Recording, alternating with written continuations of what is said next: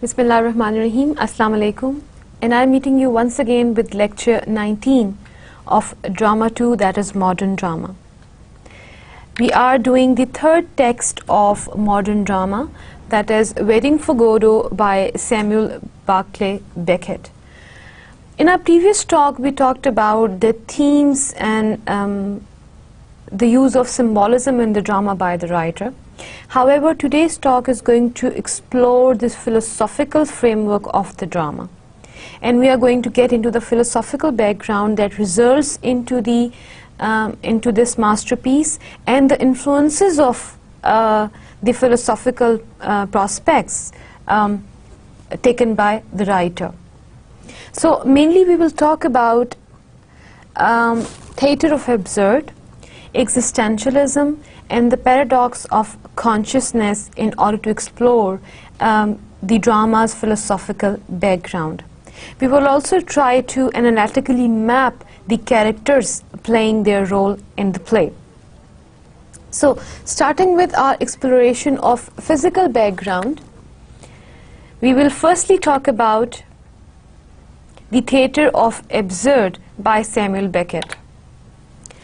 Beckett is one of the most widely discussed and known and highly prized writer of 20th century authors, inspiring a critical industry to revile that which has sprung up around James Joyce, and to celebrate his 100th birthday anniversary. You can see Samuel Beckett is depicted on an Irish commemorative coin and shining in golden on the screen.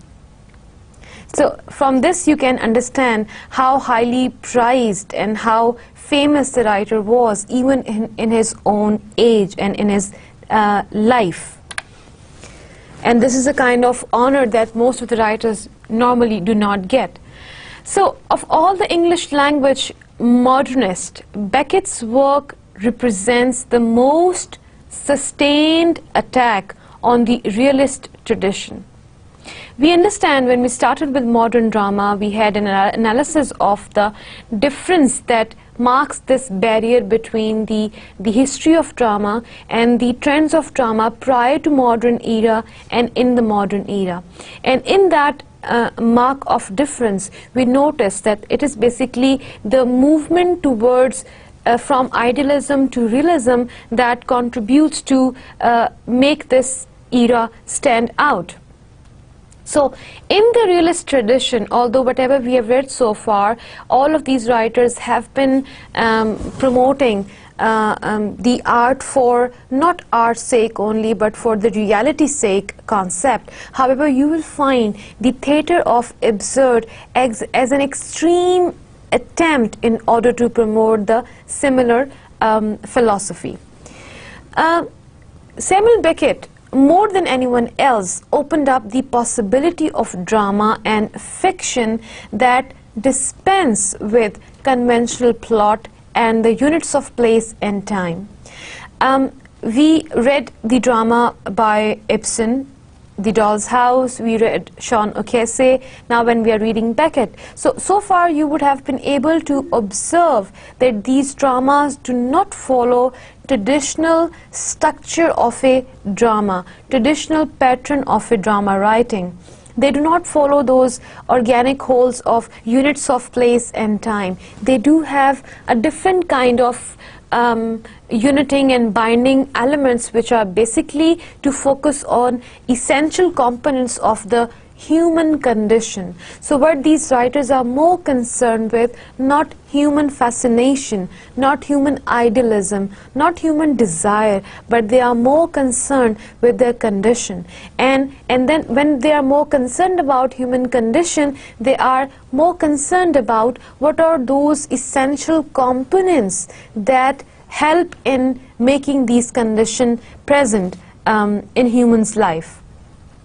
So, writers like Wakley Havel, John Banville, Aidan Higgins, and Harold Pinter have publicly stated their indebtedness to Beckett's example, but he has had a much wider influence on experimental writing. So he's one of the writers who can be known as a leader in writing for the realistic art, for the theatre of absurd. And that is why his works are considered most commonly given examples of absurdist theatre. So since the 1950s, from the Beat generation to the happenings of the 1960s and beyond, he is the writer who is considered a leading figure into this type of art of writing.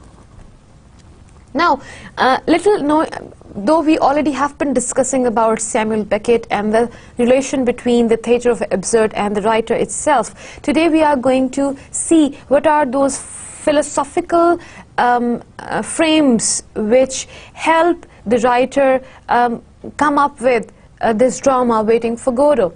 So looking into the theatre of absurd, we come to know that what are those influences that made writer step into this, not only this form of art, but this intense form of art, because we find that it's not only the theatre is not only touching on the realities of life, but touching with all the extreme, you can say, taking all the steps to make it a point to pin this down, that this is what is happening in human life. And the reality stands strong in contrast to idealism. So one influence that we know already, that we have been discussing throughout our discussion related to modern drama, is the effects of World War. We know that modern drama is produced mostly between World War I and World War II. So basically 62 million people killed, that is 37.5 million in World War I, is one of the greatest influences that writer could not ignore. Secondly, 12 million in concentration camps. So as we know that warfare does not affect only the people who are involved physically into the activity, it involves generation. Those who have already come, those who are there, and those who are going to come. And this warfare was a worse example of its kind as the presence of atomic bomb and the promise of annihilation destroyed generation and generations and generations. And we can still, in the contemporary age, the effects, the destroying effects, the horrible effects, the traumatic effects can still be observed in those places where this war had been exercised, these wars had been exercised. So the wars are basically one of the influences that guided and motivated the writer to get into these extremes. Then altogether, the philosophical backgrounds deals with these three dimensions. It's a three-dimensional philosophical framework that on one end deals with theatre of absurd, on the other end it deals with existentialism, and the third is the paradox of consciousness. For example, existentialism, Jean-Paul Sartre calls it, although it's absurd content, but rational form or presentation of that content. However, how the theatre of absurd is different from this is that form as well as content merge to form a true art. So you will find the absurdity not only in the content, but in the form of the art as well. So that makes the clear distinction between these two philosophies. Let's getting into detail. Let us move a little more into the philosophy of this theatre of absurd. So basically the term was coined by Martin Esslin in a book of the same name, Beckett and Godot, and these were the center pieces of the book. Esslin claimed that these plays were the fulfillment of Albert Camus' concept of the absurd. This is one reason Beckett is often falsely labeled as an existentialist.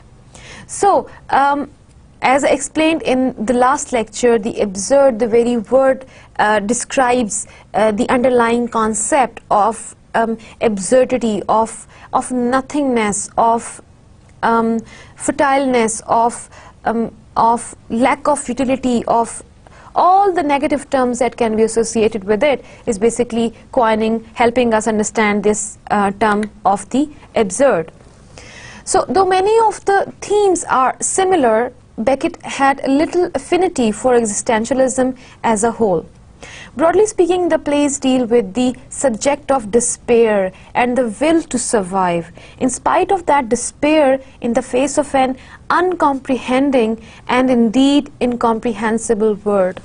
So what Beckett is adding into the already coined term by Aslin, that is of theatre of absurd, and he has already had a book with the same name, Beckett and Godot.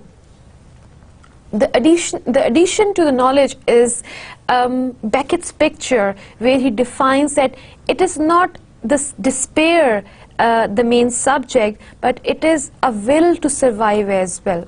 So far, absurdity or theatre of absurd or the realistic art, these things have been dealing with the despair, the chaos, the ambiguity in the world outside, and the things which are resulted into destruction. However, the additional element that Beckett brings forward for us to understand is the will to survive. And if you take both of these ideas and go back to the text of the drama and recall your memories of the characters and the plot as well, you will get to see that Lucky and Pozzo, Vladimir and Estragon, what they are doing all the time, although all their activities, their articulation, their language, their dialogues, the setting, everything is so forcefully depicting this subject of despair. However, in each and every action, whether it is physical or it is a mental activity that is shown in any way on the stage, is letting you understand that there is a will to survive. We need to wait for Godot.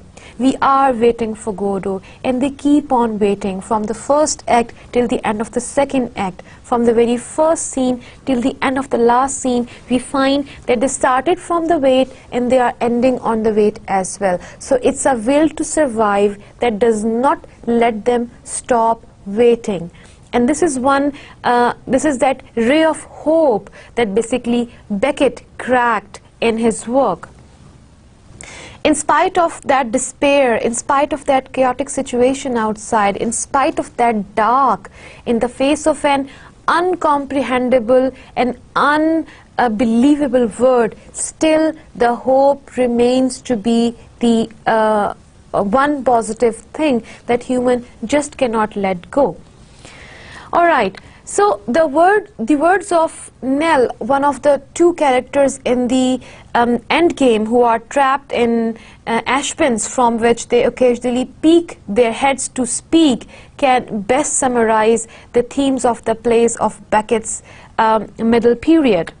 And these words are, nothing is funnier than unhappiness, I grant you that. Yes, yes, it is the most comical thing in the world. And we laugh. We laugh with a will in the beginning, but it's always the same thing. Yes, it's like the funny story we have heard too often. We still find it funny, but we don't laugh anymore. So these words from Endgame are basically conveying the theme, the funny tragedy or the comical tragic element lying in human's life that Beckett wanted to convey in his writings. Although apparently it sounds funny, but it's not funny, and this element of comedy is basically, it enhances the presence of tragedy in human life. And he says, nothing is funnier than unhappiness. Unhappiness sounds very funny at times. I grant you that. He says, this can be taken for granted. Yes, it's the most comical thing in the world. And we laugh. Many a times we laugh with a will in the beginning, however, but it's always the same thing. It's an ongoing, never-ending process and journey. Yes, it is like the funny story we have heard too often, and a time comes when the realization takes place, we don't laugh anymore. So it's that moment of realization that Beckett is caught in this drama, and he wants to share it with his audience. So the term theatre of the absurd derives from the philosophical use of the word absurd by such existentialist thinkers as Albert Camus and Jean-Paul Sartre. Camus particularly argued that humanity had to resign itself to recognize that a fully satisfied rational explanation of the universe was beyond its reach. In that sense, the world must ultimately be seen as absurd. So what Camus promotes in his writings, basically the absurdity of human life, and on the top of it, absurdity of this world, that it's like aiming at achieving something that is not possible, and then basing your existence on the same very idea. It is like expecting a logical explanation of this universe is something that is, planning about stepping on moon. And that probably will not be a good example because we've already stepped on moon. It's like dreaming about something that is entirely not possible.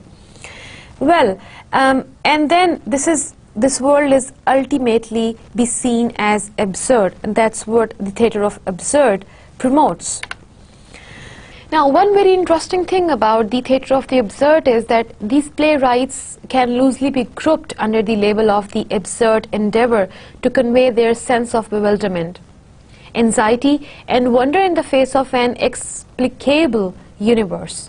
Now, in order to convey an inner reality, they rely heavily on poetic metaphors as a means of projecting outward their innermost state of mind. The theatre of absurd very much deals with the paradox of consciousness, what is going on in human mind. So somehow you will find the theatre of absurd does not only deal with the ugliness of appearance, it deals with the ugliness of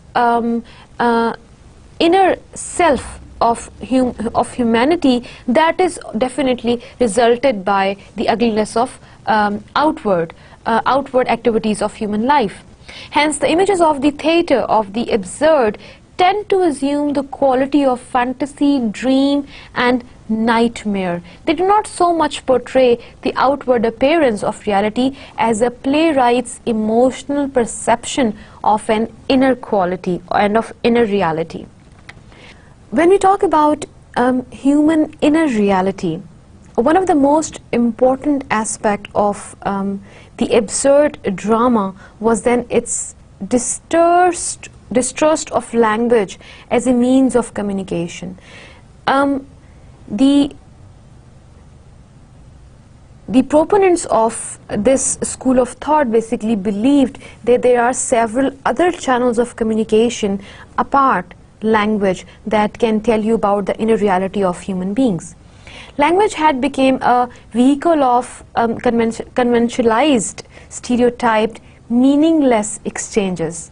Words failed to express the essence of human experience, not being able to penetrate beyond its service. So language, by this school of thought, was considered to be a limited medium of expressing the reality of human beings. The theatre of the absurd, hence, constituted first and foremost an onslaught on language, showing it as a very unreliable and insufficient tool of communication. So that is one thing that highlights in this school of thought, is that the theatre of the absurd considers language that is normally considered as a basic and significant means of human communication.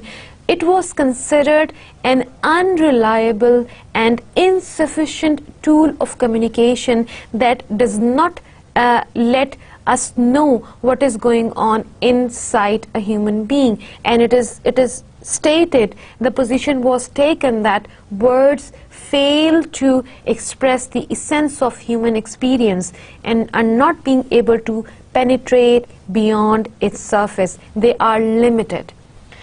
So, absurd drama uses conventionalized speech, cliché, slogans and technical jargons, which is distorts, parodies and breaks down. So you will find whenever absurd theatre takes its turn on language item, lexical item, whether it is speech or dialogue or a cliche or a slogan or a proverb or a technical jargon, this will present, the absurd theatre will present its distorted form, its parody. Whenever an allusion is taken in form of language, whatever linguistic item is that, whether it's a proverb or a speech item or a cliche or a jargon from past, it will give you its distorted form. And the reason lies in its belief that language does not communicate the total reality of inner self, and it is considered limited. So by ridiculing conventionalized and stereotyped speech patterns, the theatre of the absurd tries to make people aware of the possibility of going beyond everyday speech conventions and communicating more authentically. So basically this was theatre of absurd that attached the quality of speech with silence, and that is why in this particular drama, Waiting for Godot, the pauses and silence, these activities are very important because they are all the time substituting the medium, the quality of speech. And the intention behind is that silence convey most of the things which cannot be described into words. So it is the unsaid is heard most than the said in Beckett's work. Conventionalized speech acts as a barrier between ourselves and what the world is really about. That is the idea that Beckett's Waiting for Godot promotes. In order to come into direct contact with natural reality, the writer says it is necessary to discredit and discard the false crutches of conventionalized language. That is why you will see that there are very limited dialogue spoken by the characters in the drama, and most of these dialogues are constant repetition, and you will find that nothing much is happening inside the drama. However, basically it's a parody of, its distortion of this medium of expression that is language, and a lot is being said through other mediums, whether it's physical movement, whether it's silence, or it's stage setting, or it's a silent deal with between characters, or its posture or physical appearance. All the other aspects that can be taken as medium of communication are relied more than the conventional aspect of language and speech in the theatre of the absurd. So objects are much more important than language in absurd theatre, and this is shown by the objects used in the drama. You will find that although the set is very simple, and you will find that minimum items are used in the settings, however they are very important. That the object of tree is significant, symbolic, and carries the theme forward, the theme of absurdity in the drama. What happens transcends what is being said about it.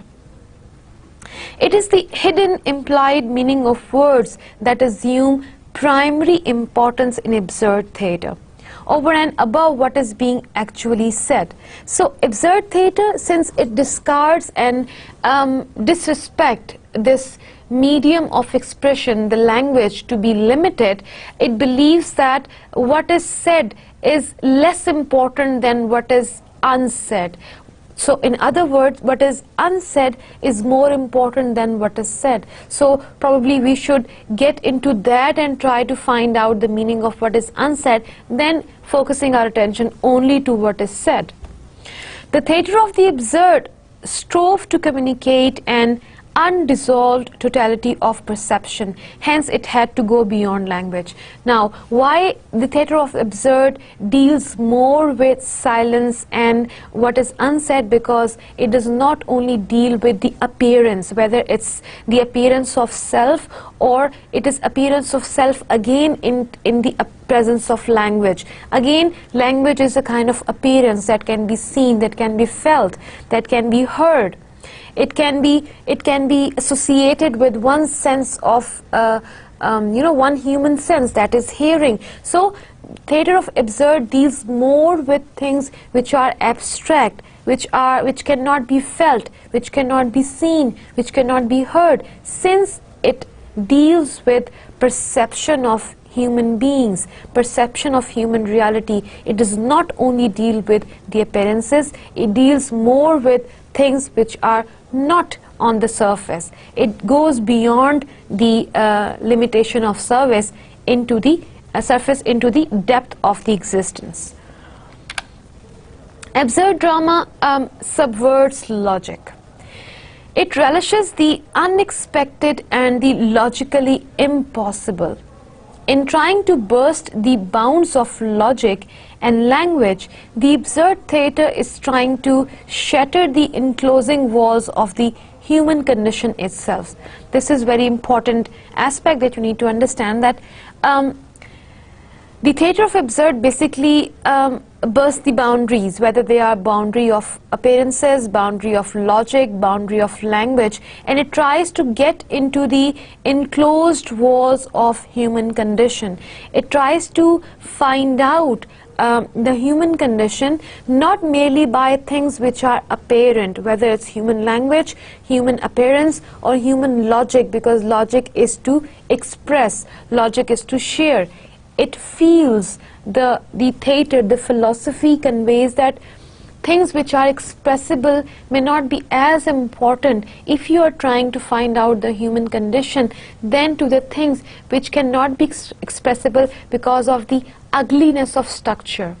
The thoughts that cannot be shared because they are not joined together, because they are not coherent, are more important to know about human condition than to those thoughts that are expressible because they are into a structure, they are into form. So if you want to know about the human condition, the reality of human condition, go and find out into those things which a human being keeps inside as trash, because he thinks that only he can understand those things which are not in proper shape. Since he feels that since the things are not in proper shape, they cannot be shared with other human beings, they cannot be shared with society, and that is the barrier that the theatre of absurd wants to cross and wants to get in, because it feels that this is the right place, a godown inside human self, where you can go and find out things and see what meaning they have hidden inside. So our individual identity is identified by language. Having a name is the source of our separateness. The loss of logic language brings us towards a unity with living things. In being illogical, the absurd theatre is anti-rationalist. It negates rationalism because it feels that rationalist thought, like language, only deals with this superficial aspect of things. At times when you are unable to sort out the original, the genuineness of your inner reality, you try to cope up with, you try to compromise with the falseness of things in order to provide some shape to your inner reality. So what is genuine is at times left behind, and it is at times left behind in your struggle to shape up the things in order to express it, in order to share it with people. So if we keep this effort of shaping up things, rationalizing thing, beautifying thing, and bringing them into some kind of standard aside for a while, probably it will be better to do it so you can understand what is hidden inside, what is lying inside, that gives you a genuine look into the personality. So nonsense, on the other hand, opens up a glimpse of the infinite. It offers intoxicating freedom, brings one into contact with the essence of life, and is a source of marvelous comedy. So what comes out of this discussion is basically theatre of absurd gives you freedom of self. No matter how nonsense you are, no matter how much sense your acts, whether they are physical, they are psychological, they are mental, they are making, you are free to express, because in that expression there lies in your real self. And that is why when your inner self is out, which is shabby, which is not in proper structure, things are jumbled up, things are upside down, because that's how they are. At times, in the very first contact with them, they look comic to you. They may appear kind of comedy to you, but when you will deal with them, you will look into them, why they are like that, you will find the real tragedy of life lying in between there.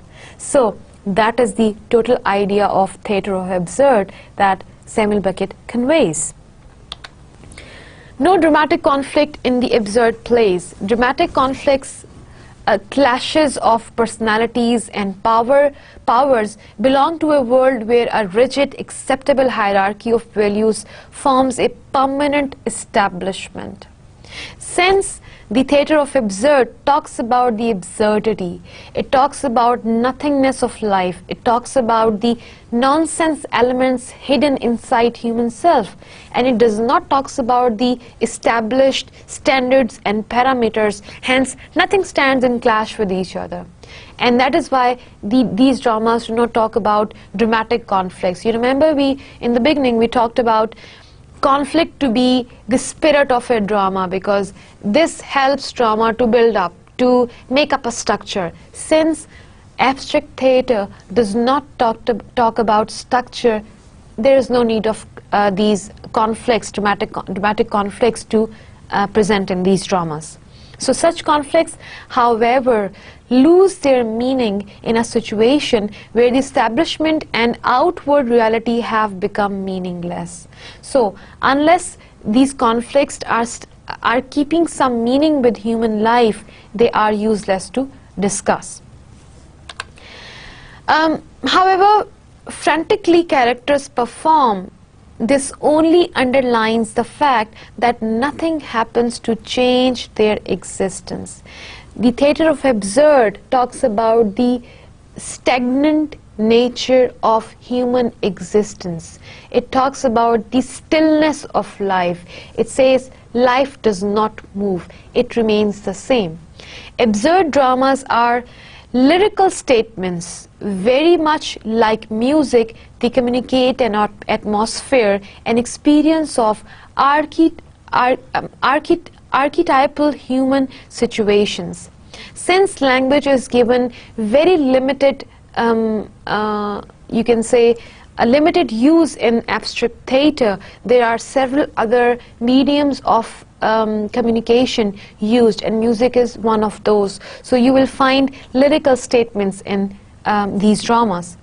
The absurd theatre is a theatre of situation as against the more conventional theatre of sequential events. So if I conclude the points that I have given now regarding the structure and the establishment and about the conflicts, so this can be put down in this statement in a nutshell, that the theatre of absurd stands against the conventional theatre. Conventional theatre talks about conflict, talks about dramatical structure, hence it has sequence of events that gives it a beginning, that gives it an end. However, the theatre of absurd stands against these standard establishment, and that is why it talks about theatre of situation. Situation can come up anytime, maybe in the beginning or maybe in the very end. So it talks about the real life, and real life does not follow any standard establishment of rules. It presents a pattern of poetic images. In doing this, it uses visual elements, movements, and lights. If you happen to watch any performance relating to theatre of absurd, you will see that there is a lot of light, there is a lot of movement, there are many visual elements used in this performance, since there is very less of language used as medium of expression. And now we are moving into the so far we have been discussing about the theatre of absurd in general, and we also discussed some of the aspects that Samuel Beckett brought in front. Now we are going to talk about the theatre of absurd and Samuel Beckett's perception of this very form, and how we have a new meaning of existence by the writer, how he sees the French existentialism, and then what kind of art is formed by Samuel Beckett as existentialist. How the theatre of absurd is seen by Samuel Beckett and how it is conveyed by him in Waiting for Godot particularly. Now we are going to analyze it by looking at the features that he introduces in his drama. The main features include absence of a real story or plot. So if you, after reading now, I assume that you would have read this story, this play for twice at least by now, and now by reading, after reading for twice, you understand that I couldn't find any story in it, or I couldn't find any plot in it, a drama plot. Then this is one of the features of theatre of absurd. Then if you find no major action, since all actions are insignificant, taking on boots, taking off boots, putting your hat on, taking it off, moving right, moving left, sitting down, standing up. So you would say, okay, fine, there are some actions on the stage, however, I do not find them significant actions. So what kind of action is there? What kind of body movement is there? If Samuel Beckett is not making use of language, what medium of expression he uses? Because these actions I find insignificant. You may find in the very first appearance, you may find them insignificant, but that is the insignificance of human action depicted by Samuel Beckett, and it has its roots in all those influences that we discussed in the beginning. Then you may find the vagueness about time, place, and the characters. You will find everything abstract, everything keeping no logic, everything almost nonsense. What is this time? Just now it was morning and now it's starting evening. Okay, after one day you will find it's just night time that passed away, and now you're finding that there are leaves on the tree. How come? How come it is possible? In characters you will find one day they meet each other, next day they're telling each other that we never saw you before. So this vagueness, this chaos, this ambiguity, this uncertainty is basically idea that is on purpose embedded in this drama, and that is among the features of theatre of absurd. Alright, the theatre of the absurd main features also include these three aspects. The values of language is reduced. You will, as I discussed just now, that you will not find a lot of dialogue delivery into these dialogues. In fact, what happens on the stage transcends and often contradicts the words spoken by the characters. Often the things that they would say, in the very first instance, they won't say anything. You will not find any dialogues. And if there are dialogues, they are constant repetition. Nothing new is coming up. And okay, if this is it, whatever even they say will not keep any worth, because it is not followed by actions there. we should stop waiting for Godot, or we should go now, but they never go. We should, you know, part now, we should get separated from each other, but they never do it. We should hang ourselves, but they never do it, right? I'm going to get you carrot, I know you don't like turnip, but they never do it. So things even which are spoken by far are not practiced by the characters, and that is the parody of language, that is the distortion of language, that is the basically significance of language that has been mocked in the play by the writer. Then language does not play any significant role in human life. That is believed by the writers belonging this school of thought. Then another very important feature of this theatre is the extensive use of pauses, silences, miming and farcical situations which reflect a sense of anguish. We have also discussed this aspect that since language is not considered a reliable source of communication, pauses, silences, farcical situations are considered potential mediums of expression. And the third aspect is incoherent babbling makes up the dialogue. So it again, this element can be connected with the fourth element, the value of language, that first of all you will not find any dialogues. Secondly, if you find them at all, they'll be constant repetition. Thirdly, you will find them altogether contrast to what actions are, so the language is worthless.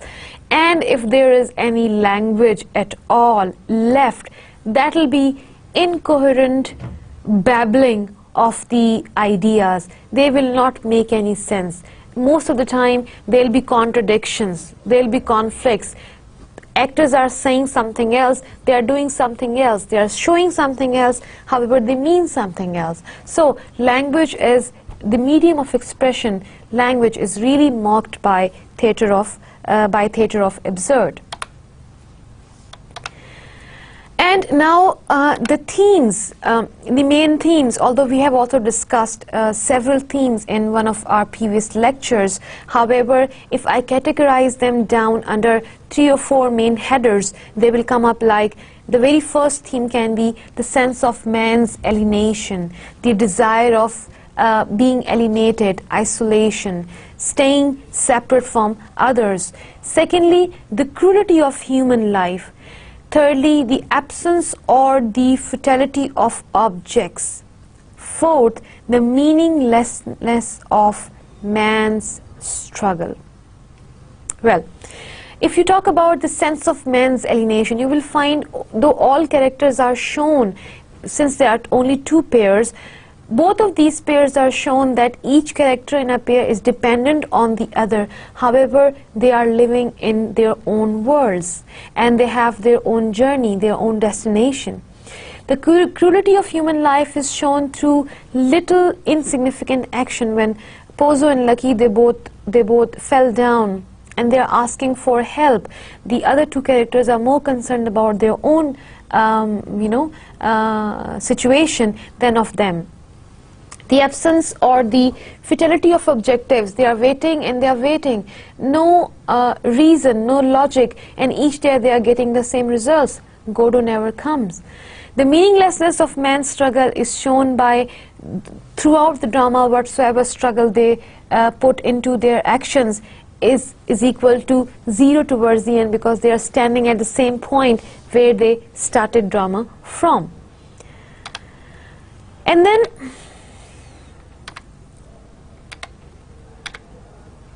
the things that add into the absurdity of the theatre, we discussed that in theatre of absurd, it's not the content but the form is absurd as well, and that is the extreme presentation of the idea by the writers who adopt this way of conveying their message. There will be no setting. Very minimum objects are used in setting a dissolute country road and bare tree as in Waiting for Godot. Time is evening, it's dark, it's almost night. Characters, two tramps, Valdemar and Estragon, bored by our day of nothingness, Pozo and Lucky. So this is all what the drama brings in front. However, there lies in story of life, and a grand story of life. So now moving on to the second framework, philosophical framework of the drama, that shows us a glimpse of existentialism. Now what is this existentialism? Jean-Paul Sartre calls it that although the form may be absurd, but the presentation is of logic inside.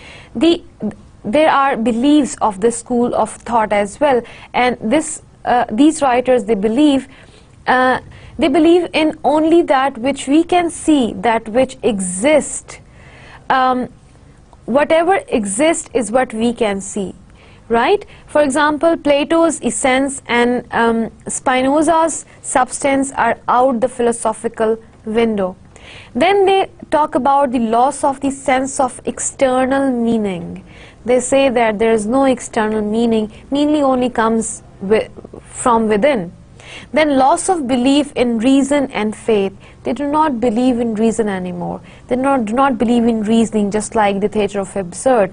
And they lost their belief in faith too.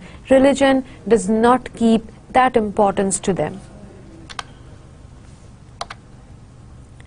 Now, what new meanings of existence are emerged then? Awareness of man's prosperity to evil and conscious of the destructive power of scientific knowledge. And this you can understand is it has its roots somewhere in the presence of atomic bomb and exercise of this atomic energy that was a promise to destruction of many generations to come. The lack of moral assurance and the decline of religious faith. The disillusionment with both the liberal and social theories about economic and social progress. Mistrust in the power of reason. And all of these four aspects are basically grounded in a sense of anguish, helplessness and rootlessness developed especially among the young. So this was the new meaning of existence by the existentialist. And how Jean-Paul Sartre see French existentialism, he saw man trapped in a hostile world, and human life was meaningless, and this created a sense of confusion, despair and emptiness. The universe was not rational and defied any explanation. So the main component of this philosophical current was the French Jean-Paul Sartre. Existentialists presented the absurdity of human condition by means of a lucid language and logical reasoning. And the theory they believe in, existentialists believe in, there is therefore no pre-existent spiritual realm, no soul, no cosmic compassion for or interest in human life, no afterlife, no transcendence of worldly existence, no cosmic meta-narrative, no angels and devils, no divine will, no present destiny, no inevitable fate. Nothingness in everything and everything in nothingness. That is what believed by existentialism. And if we divide these beliefs into few categories, and if we try to find these categories in the text of Waiting for Godot, these will be life is reflection. You will find Act 2 is reflection of Act 1. One character is a reflection of the other character. So life is reflection, existence is reflection, can be understood as one of the themes of the play. Life has no preset or external meaning of its own. It is just a reflection. It keeps on replicating. The myth of Sisyphus, life is without human creation of it meaningless. It is meaningless. Free will is important. You need to have free will. The theme of choice. Humans therefore are free. Free will is important. Third is truth and fact. Humanity's only chance at dignity lies in truth. So these are the beliefs shared by existentialists. And what is this myth of Sisyphus basically? It's the courage to face the truth that we are alone in an uncaring universe, that desire of isolation. I can't go on, I must go on, I'm going. This is a dialogue from the play. The courage to face the fact, possibility that life is meaningless and yet to still go on. And this is the very theme, the very spirit of the play. The courage and dignity of Sisyphus when at the top of the hill he sees the rock roll back and realizes he's meaningless and yet still goes down to set to work again. And the similar kind of situation you will see in the characters. The courage to face the fact that tomorrow it may be the same situation again and Godot never come. However, possibility they are looking into is waiting, and life is meaningless and yet they're still going on with that. So after these two discussion based on these two frameworks of philosophical background that include the theater of absurd and existentialism that we can very much find in this play, and this play is basically based on these theoretical frameworks, the third aspect, the third direction we need to understand is the paradox of consciousness. And there are two possible interpretations of the existence of human consciousness: a divine gift or a cosmic joke. How it is defined? A divine gift is basically defined as fire of the gods, part of the divine plan. Consciousness brings us all our joy, its love, its art, etc. And a cosmic joke, consciousness was never intended for humans and brings us only suffering, pain, and the existence of evil. These are two different philosophies about the paradox of consciousness, and basically this is paradox of consciousness. One group of people believe this a divine gift and this may bring joy to human life. However, the other school of thought calls it a source of pain and suffering. This reminds me of a proverb as well, that ignorance is blessing. So some people call knowledge as the true spirit of life, and some people may call ignorance as blessing, because knowing things put you in difficult situation and brings pain. So what we discussed so far, we discussed the philosophical background of the play that primarily include three directions, three dimensions: theater of absurd, existentialism, and paradox of consciousness. Knowing about things and not knowing about things. If these characters would have known about this fact that Godot will never come, probably they would have not wasted 2 days of their life. However, it's good that they did not know about it, because if they would have known, they would have had nothing to do even in these 2 days. So in both situations, it's a paradox of consciousness.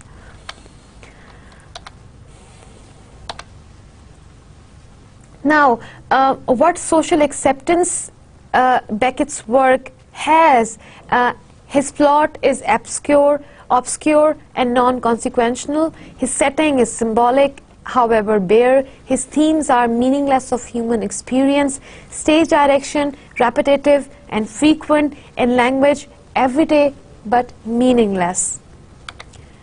And if we try to analytically map our characters, we find there are these two characters, Vladimir and Estragon, are complementary, two pairs, and Lucky and Pozo are linked by a relationship of master and servant. However, Vladimir and Lucky represent the intellect side, the conscious side, the divine gift of consciousness side of the paradox. On the other hand, Estragon and Pozo stand for the body, the unconscious self of reality. The two couples are mutually dependent. The character The two tramps are waiting for is Godot, biblical allusion in this name. So, if we look into Estragon's character, Estragon is one of the two protagonists. We understand that he is a bum and sleeps in a ditch where he is beaten each night. He has no memory beyond what is immediately said to him and relies on Vladimir to remember for him. I'm just giving you a recap of the ideas, although we have discussed all these ideas in our discussion so far, but just to put them together in under Estragon's character so you can analyze the character in detail. Estragon is impatient and constantly wants to leave Vladimir, however is restrained from leaving by the fact that he needs Vladimir. He is depending on Vladimir. It is Estragon's idea for the bums to pass their time by hanging themselves. Estragon has been compared to a body without an intellect, which therefore needs Vladimir to provide him with that. On the other hand, Vladimir is one of the two protagonists. He is a bum like Estragon, but retains a memory of most events. So he works as brain for him. However, he is often unsure whether his memory is playing tricks on him. Uncertainty, chaos. Vladimir is friends with Estragon because Estragon provides him with the chance to remember past events. Vladimir is the one who makes Estragon wait with him for Mr. Godot's imminent arrival throughout the play. Vladimir has been compared to the intellect which provides for the body represented by Estragon. Lucky's character. Lucky is the slave of Pozo. He is tied to Pozo via a rope around his neck, and he carries Pozo's bags as well. Lucky is only allowed to speak twice during the entire play, and his long monologue is filled with incomplete ideas. He is silenced only by the other characters who fight with him to take off his hat. Lucky appears as a mute in the second act. Now the character of the boy. The boy is a servant of Mr. Godot. He plays an identical role in both acts by coming to inform Vladimir twice about Mr. Godot's message that he will not come and he will not be able to make it tonight, however surely come the next day. The boy never remembers having met Vladimir and Estragon before. That is again a trick of consciousness. He has a brother who is mentioned but who never appears. So contradiction of language. Basically conflict between language and act.